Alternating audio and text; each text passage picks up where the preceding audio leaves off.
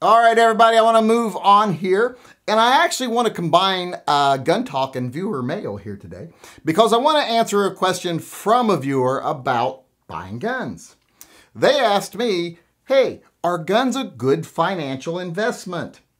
And as much as I hate to say it, I'm going to say no, they are not a good financial investment. Because for something to be a good financial investment, I think you have to see a return on your investment.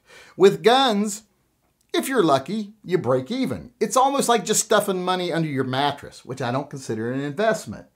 It's still there if you need it because you can resell the gun, make back most of your money, but it's not a real good investment because you didn't have any growth and you might have a little loss. Now, a lot of people say, well, yeah, but what about some guns like the limited editions and stuff like that, that, they're collectible and they grow up in value. Well, that just doesn't happen much anymore.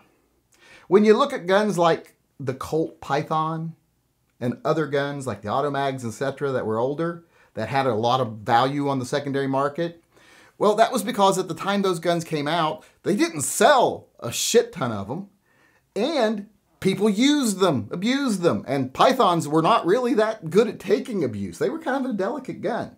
So later on, there's fewer of them around, and they didn't make them anymore. They were scarce. That's why their value went up. That was a good investment. But it's kind of like the comic book market and the trading card market. As soon as people figured out that, hey, these can someday be valuable, the market was destroyed. There's two things that destroy the market as far as guns, comic books, and all that stuff. Overproduction is one. That killed the comic book industry. It hurts the gun industry. They produce guns at really high rates right now. And most of them are good guns and last longer than you do. So they don't get shot out. Plus, people know if they buy an exclusive gun or a limited gun, they're like, this gun's really valuable. I'm going to take care of it. It's an investment. And because everyone who buys one does that, there's still a lot of them around later. Any gun that's sold now is a collectible. You can go 10 years from now, they're probably all still going to be in the box practically. Because people go, this is an investment gun. Just like people did with, I'm buying these comic books as an investment in the 90s. Well, no, they were overproducing them, producing multiple covers, blah, blah, blah. There was just too much of them, and people didn't just read them. That's what made comic books and trading cards worth money, is when they came out originally, kids like me read them and then used silly putty to take pictures out of them or traced in them and stuff, and they were worthless. We threw them away. That's why there was hardly any of them left later, and they were worth a lot of money. If we would have put them in little Mylar baggies and put a cardboard backing in them and stuff like people do today, they'd still all be here and they wouldn't be worth anything. Same thing with guns. Too many people know certain guns are supposed to be collectible, and there's too many guns made of every brand that's made now. So no, they don't really have that chance to become collectible. And even the ones that have, you also run into a problem that you also run into in comic books and other things. That is reprints.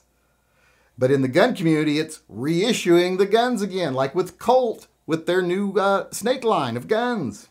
It is having an effect on the secondary market value of the old Colts. The old Colt collectors are really struggling to keep the value up. A lot of people are losing money there. It's like the rarity of fully automatic guns. Because they're so rare and you can't make new ones, they're very expensive. If tomorrow they took the rule down, let's say you invested, I bought 20 of them. I've got 20 fully automatic guns and they're worth 100 grand each. But tomorrow if they went, yeah, that law's stupid, you can make guns again, make fully automatic guns again.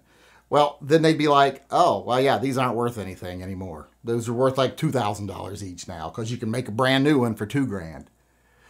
So no, guns are not a good financial investment. Like I said, they're a good hedge. A good way to save money, because it's basically putting money in a savings account, but having something you can show for it, as long as you take care of it. And they can be valuable in other ways, like I say, like hedging your bets against, disaster or economic collapse, etc., which we'll cover more in another segment, because this is not the segment for it.